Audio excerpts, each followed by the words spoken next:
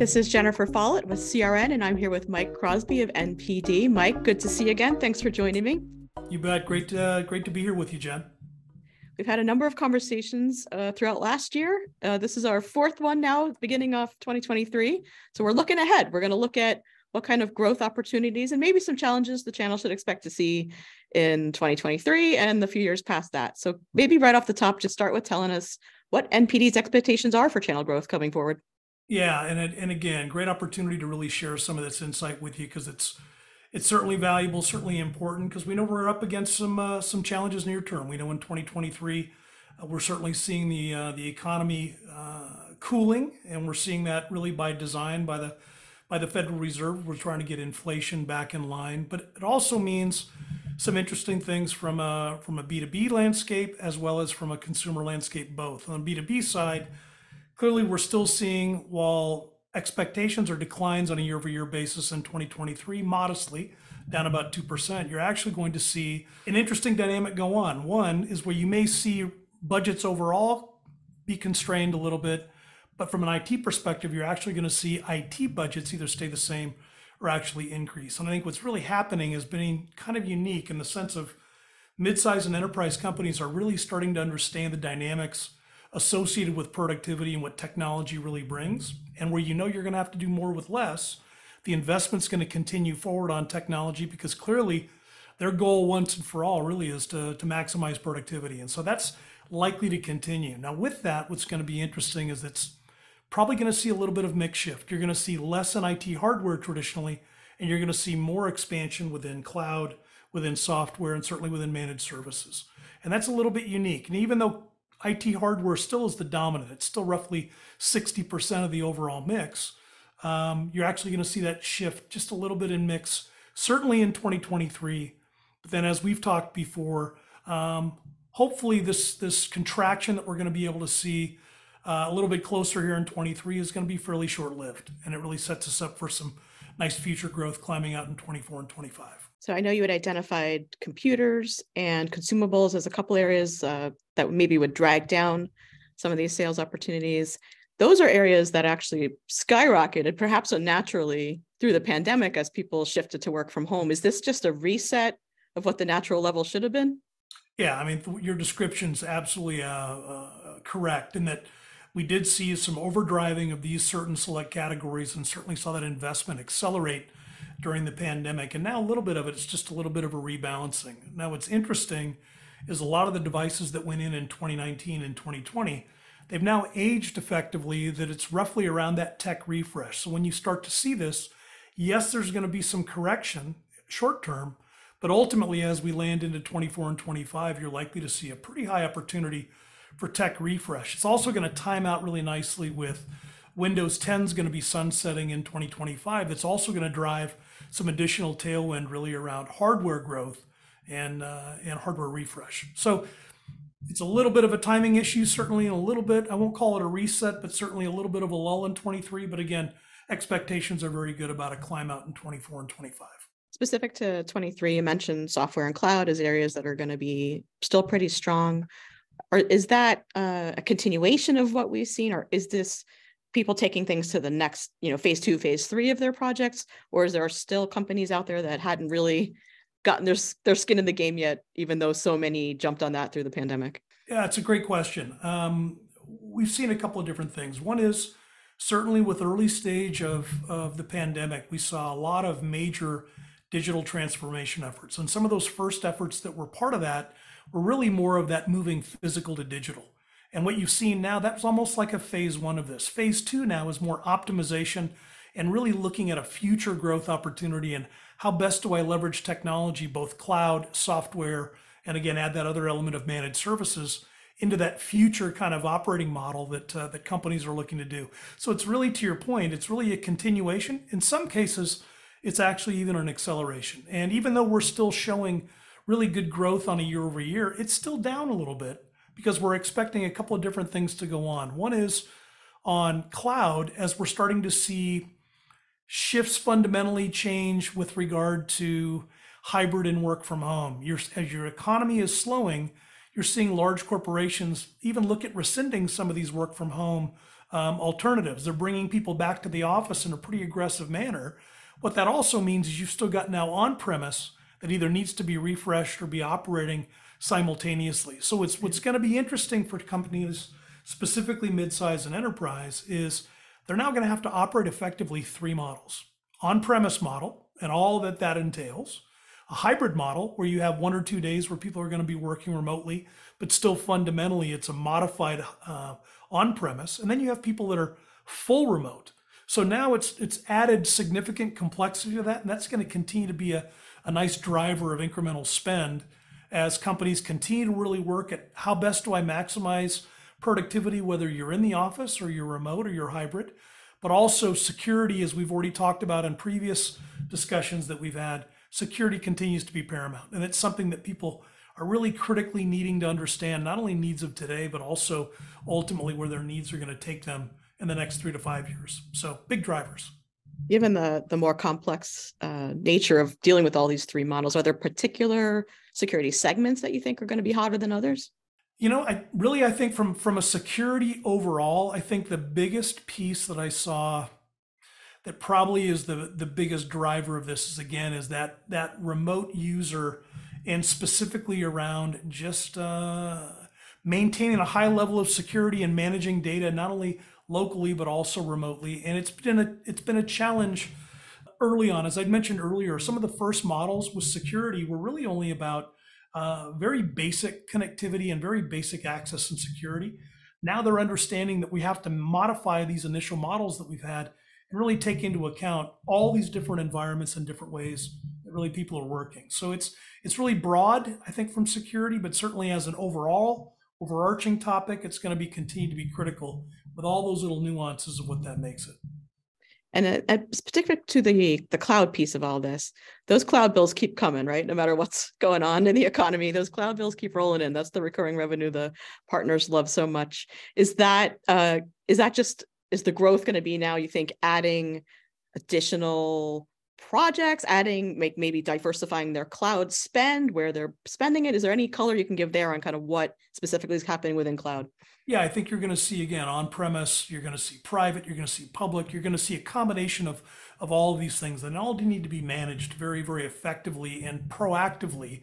And again, tying it back to security is going to be critical. You're also going to continue to see emerging technologies integrate within the cloud, because I think if there is any good news out of this really severe tragedy around the pandemic, was it forced, in many cases, companies to really adopt this and really begin thinking along these lines.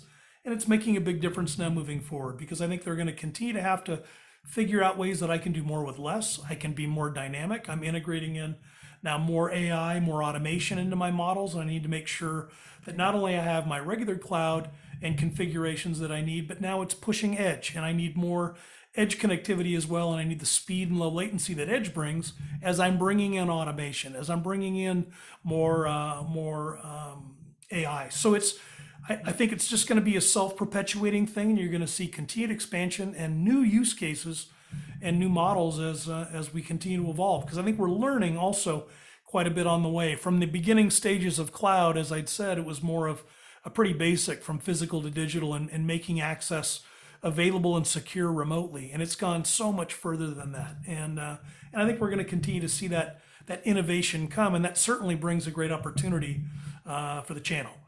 So the numbers look strong, at least for cloud, but I'm wondering just anecdotally if you're hearing cases where some maybe overspent on cloud and now need to pull that back a bit, maybe bringing things back on premise that they thought they were happy to do in the cloud and realized they weren't. Yeah, and I think that's a fair assessment. I think what you're seeing, maybe not overspend, but I think as we're seeing this migration back to the office, I think it's reprioritizing how critical the cloud was.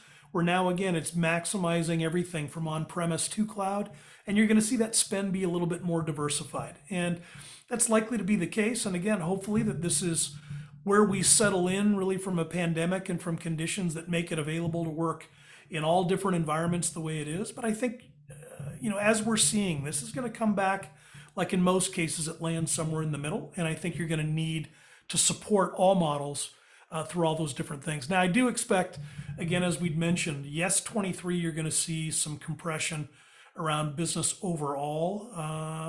But at the same time, again, 2024, our expectation is you're likely to see economic conditions significantly improve, and you're going to see GDP numbers increase. And so really, we get through this 2023 period, and it's looking even more so like it's a little bit front half loaded, and it should even recover a little bit faster in the second half. And then heading into 2024, again, you're going to see economic conditions improve.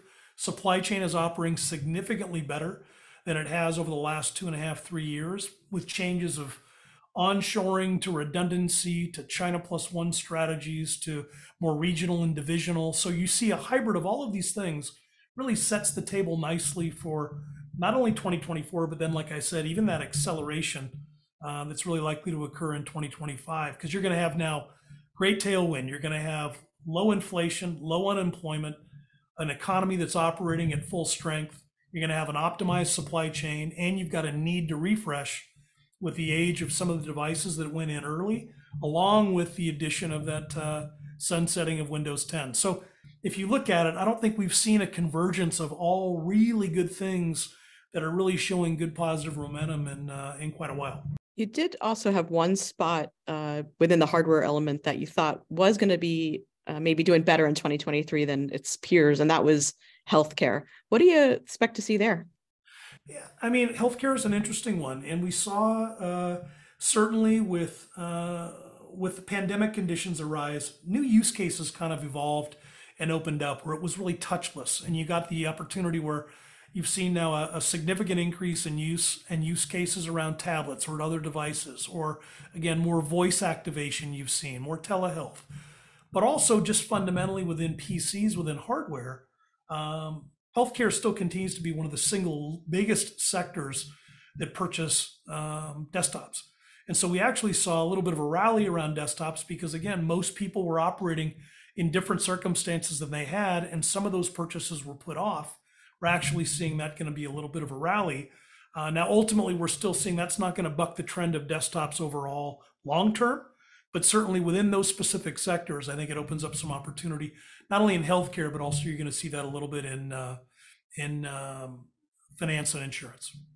So all in all, first half of 2023 is probably going to be the roughest go, it sounds like, for the channel. But if they can get through that, then there's a lot of upside. There really is, and again, it's it's what's interesting about these. I've done some research additionally on recessions, and if you look at it, for the most part, they've lasted post World War II anywhere between 6 and 18 months. So again, the expectation is this shouldn't be that long in duration, nor that deep relative to really impact. Certainly going to be negative, certainly going to be challenges, but I think it should be short-lived. But the nice thing and the real stat that I really like looking at is expansion post-recession in the event that we actually fall in a recession. There's still a real opportunity to soft land this thing. The expansion is anywhere between 58 and 60 months. So again, it sets us up very nicely so for a nice expanded growth. And again, with all the benefits of the tailwind elements that I just talked about earlier, I think, again, we're really positioned very well for a very strong, not only a strong 24, but an even stronger 25. What's the advice then to partners on what they can do now to really position themselves for strength as those upwinds start to come into play? A couple things, and again, partners are great at this anyway, is certainly get closer to your customer, know the different dynamics that are going on with them right now. First things that typically happen in pre-recession, or if it's going to see an economic downturn, is they're looking obviously to eliminate costs. They're going to lean more on partners in much different ways. And so this is an opportunity that I think you can really step forward, add value as not just a transactional partner, but certainly a partner in building their business. So staying close, managing through those, give them some flexibility again, short term, at least around where and how they can, have a little flexibility on pay as well as other things. But it really sets it up nicely, and they're going to remember this certainly as we start to see this benefit grow and climb out. The other thing is you're going to see a lot more of, especially in more of a little bit of a downturn, is you're likely to see more augmentation with managed resources, other managed services outside the scope of what they have. Because again, you think fundamentally, they're going to have to do more with less. So in many cases, you're going to augment and you're going to fill that gap, that need short term, but ultimately I think it sets it up for a nice additional revenue stream And again, certainly expansion of the partnership as you climb out of this, and business gets better for everybody. So this is where the channel is really tailor-made for this. It's partners together in this, and I think they can add a ton of value, and certainly relationships carry a ton of weight, and that's always recognized. Certainly, you know, when they need it most, you're there for them, and then ultimately when things get better and growth and expansion, they're likely to benefit from that, certainly. Get in now with some value-added services that people need, and then once things get better, they're unlikely to let those services go. Exactly right. Yeah, exactly Great. right. Well, Mike, thank you so much for joining me today. It's good to see you as always. Great seeing you, great talking, and looking forward to the next time. Thanks, Jen. Thank you.